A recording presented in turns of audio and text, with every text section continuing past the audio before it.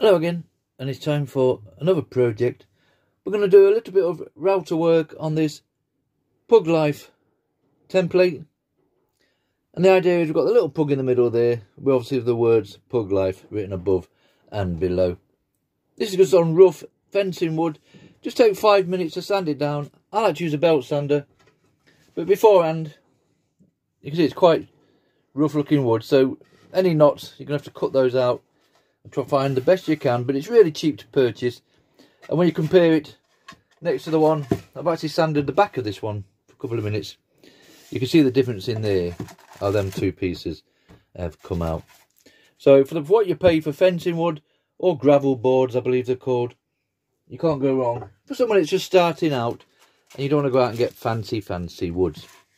So as always for me, we've got our template sorted, we've printed it off. This is the way I do things.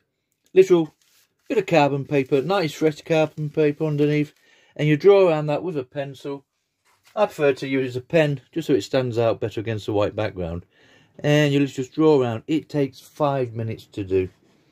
There's other methods where you can use the image in reverse. You can turn it over, put acetone I believe, and then rub it on with a spoon. Some people have been known to stick the paper straight to the wood, and you might get away with something like this one and just literally just route over the top and then sand it all down afterwards. But for me, good old carbon paper or graphite paper. And there we got it. So we've got our nice little image today.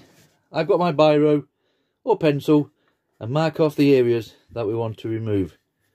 So basically looking at that, we are going to remove all the blacked out sections. Once they've all been routed out, we'll literally just basically fill them back in again with some paint. Spray or paint on the brush, just fill it all in, give it a nice sanding down, bit of linseed oil as always, bit of varnish, and this little project will be finished.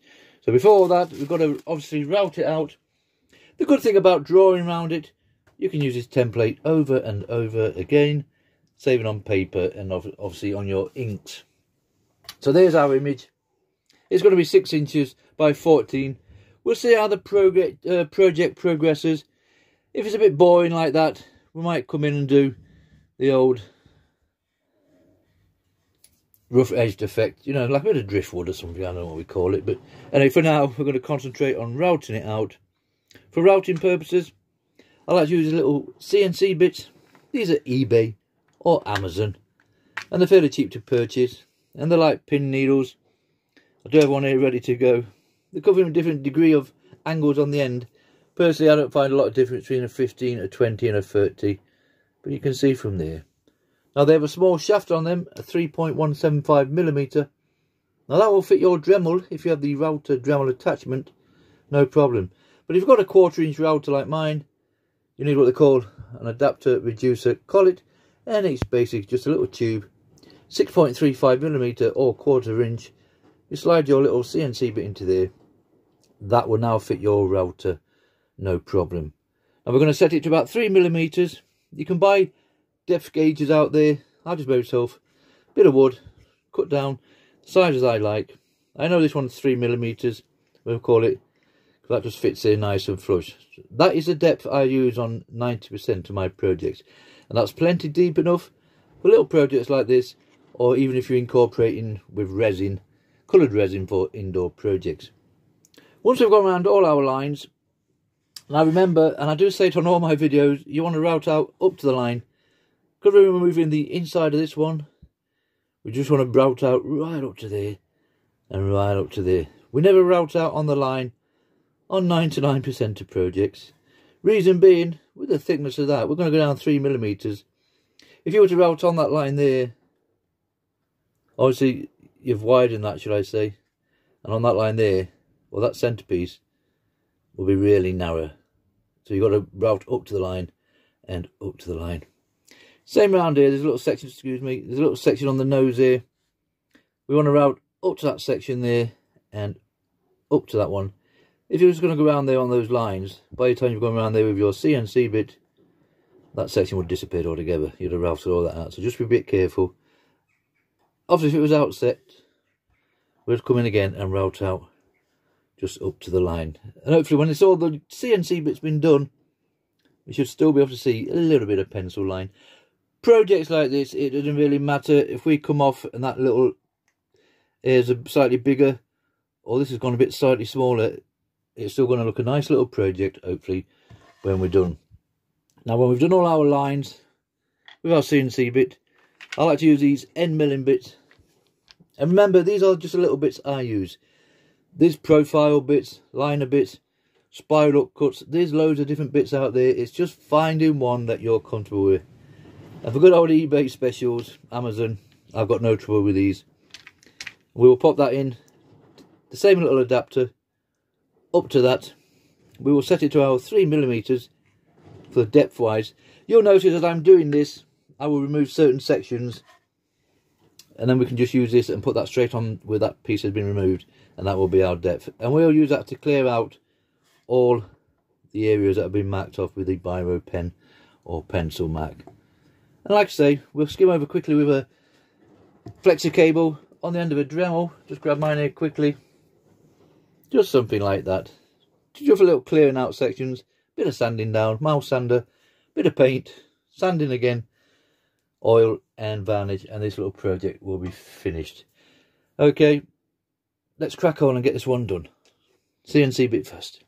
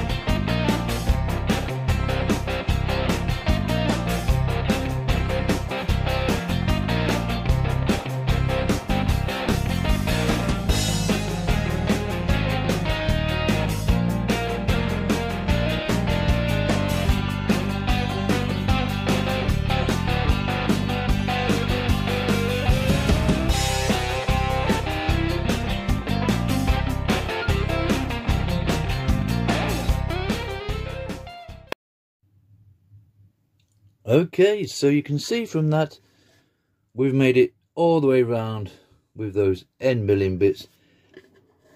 Don't worry about the dust and stuff, obviously that'll all be gone once we clear out the inner sections there.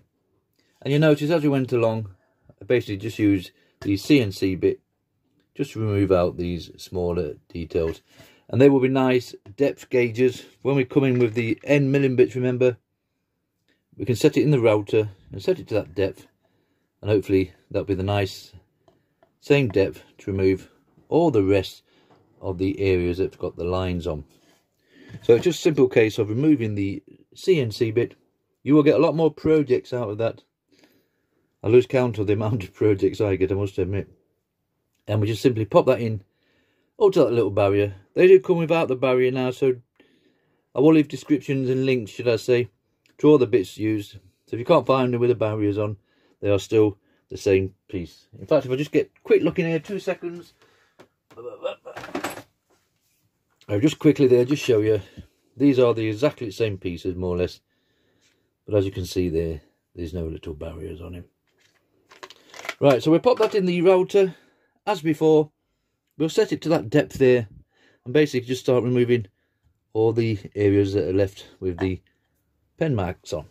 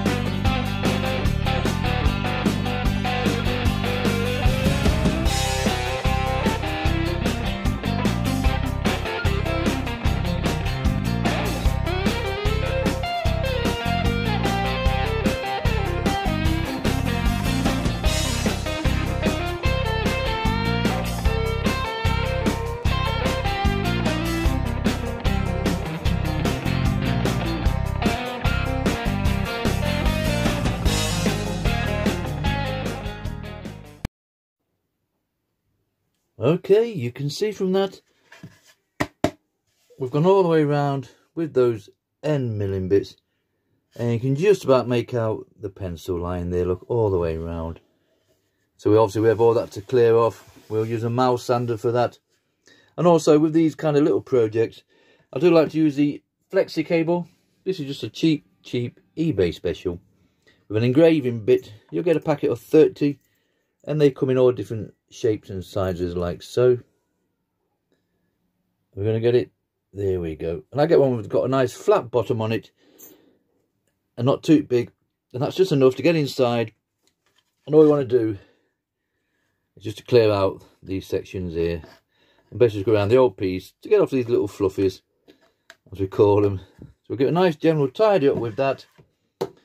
Good mouse sander, just to skim the old piece off, and then leaving a bit of sandpaper. I tend to just roll mine up into little tubes like that. And that's just enough just to get inside, and just take off the edge all the way around.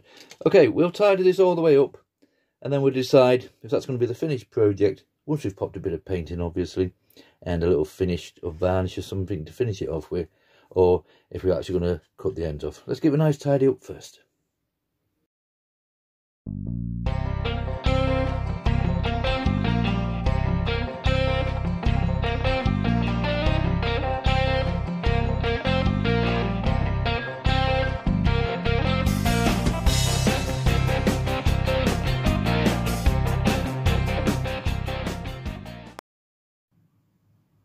Okay, that's enough tidying up and sanding down. We used a little mouse sander, remember? Then we went in with the flexi cable, a nice little engraving bit in there, just give it a little bit of tidy up, and then a bit of sandpaper, just take those little edges off. When I went round the sides as well, we deliberately just took little sections away like so. So hard to see on here, and I will do that again once we sand over this, just to make a bit more, what's the word we're looking for, rustic looking? Anyway, it is what it is. Now normally at this stage I would literally put my paint in. Now I like to use Painter's Touch paints, but that is empty and the rest of my colours are empty.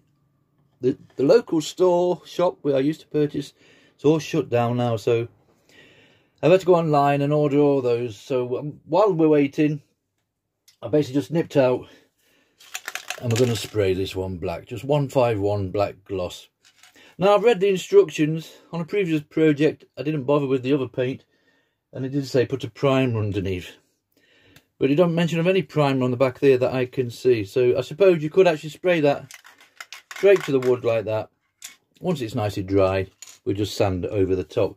But because I have purchased the primer, like I just said, I used on another project, I am going to put a little bit of primer in here. One, hopefully it might just smooth out those back sections, and it's not overly rough, to be honest, and it's also will seal in the side walls, just stop any bleeding running into these grains of wood and stuff. To be honest, I can't recall having a lot of bleed on any pine or this rough fencing wood. And remember, that's all it is. A little piece like that would end up in landfill somewhere. So you could actually get away with just spraying the paint on. Because I've purchased the primer, I'm going to put it on. Okay, let's get set up and we'll spray this one down.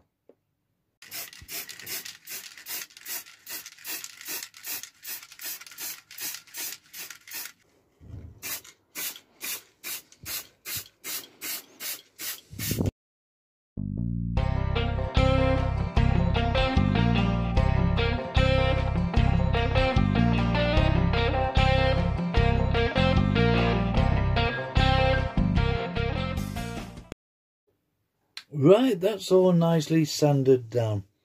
I must admit that's took longer than where I actually just put the paint. So I do prefer my paint and brush into the lettering and the design itself. It just took a lot easier. And with over sanding it, I did start off with that belt sander. And the only problem with that, if I can just get hold of it for you, good old numb belt sander there. You can see the state of that paper now. And as I was sanding that, it would basically fatten it down and just pushing all the paint into the routed out sections. So we had to go around afterwards. Didn't take seconds really, basically pick out all the paint. So that wasn't one of the best options. I don't think I normally use a belt sander to sand off with. I don't know why I picked it on that day, but anyway, we did. So we ended up going with the orbital sander just to finish it off with, and that came out a lot better. Now, by mistake, if you remember me saying about we've worn away the side bits, and we were going to do them a bit more, as I've had the overlay with the spray paint, I quite like the look of that. So I literally just sanded it all off, and it left us that little frame round, and I literally went around with the can afterwards and just sprayed the sides to finish it off. And we're going to leave that on there. So that wasn't part of the master plan, as we say, but it came out quite a nice effect, so I'm just going to leave that as it is. As regards to bleeding, there is a little bit, and you've got to really look sharp, and like the rest of us, being very picky. I don't get a lot of bleeding with painting with a brush. I don't know if it was just a spray. I don't think the primer was achieved anything, but if you get really close, we might not even be able to get it in. Can we get it? No, it's not evident, is it? There is a little bit basically around here somewhere, if you can get it in focus. And there's a little bit somewhere else on one of the paws, I think. The tail, maybe, I don't know. Maybe a little bit up there. But I've been very, very ultra picky there. You know, if you're just going to hang that in your garden somewhere, it's a free gift for somebody. I'm sure they're not going to complain about that one. Now, this stage of the game, should we say, I would normally come in with boiled linseed oil just to darken that down and to darken the sides down. But obviously, because we've painted them, there's no need to do that. So we're just going to go straight in with the varnish. One, because I do think it just finishes a little project off nicely. And two, it gives a little bit of a shine. So just simple 151 today.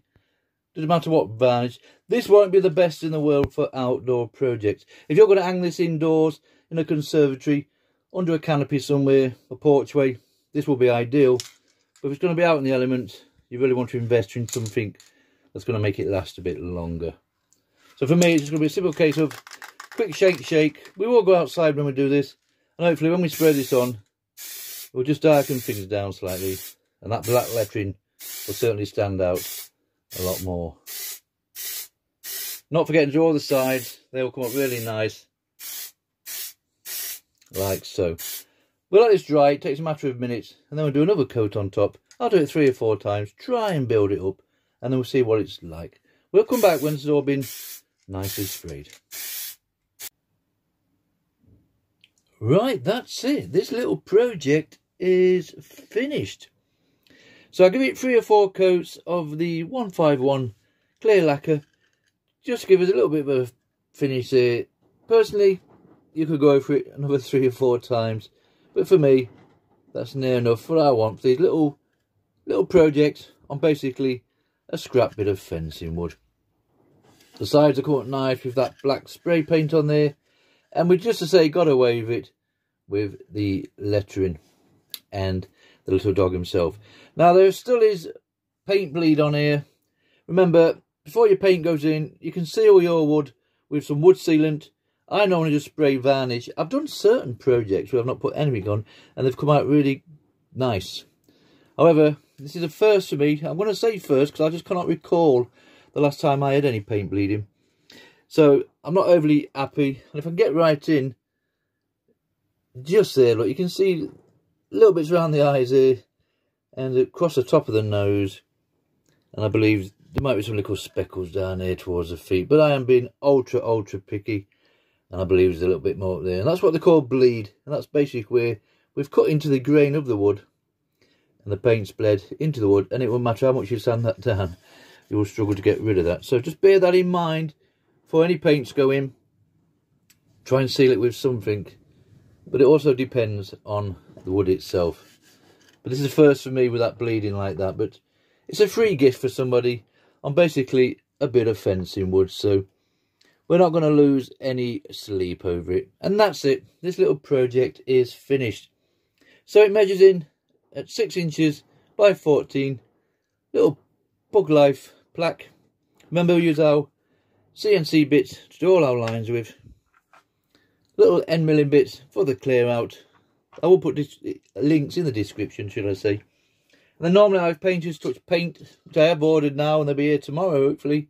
But for this one, we have to use a bit of spray. We did put primer underneath. I think that was a pointless exercise, but if you've got it, you might as well use it, I say. And then to finish off, 151 again, to finish it off and give it a nice shine. And that's it. We've got a project in the end. If I'll be honest with you, I'm not overly happy about it. That little bit of bleeding is bothering me. But like I say, it is a free gift, so I'm free wood basically, so we can't complain too much, can we? And that's it. Pug Life.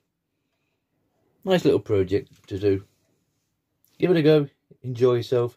You're going to make mistakes. I'm up to 550 plus projects. And even I'm still getting it wrong, so don't be disheartened if things don't work out as planned. There's always another day, and you'll always find another piece of wood somewhere, I'm sure. Thank you very much for watching.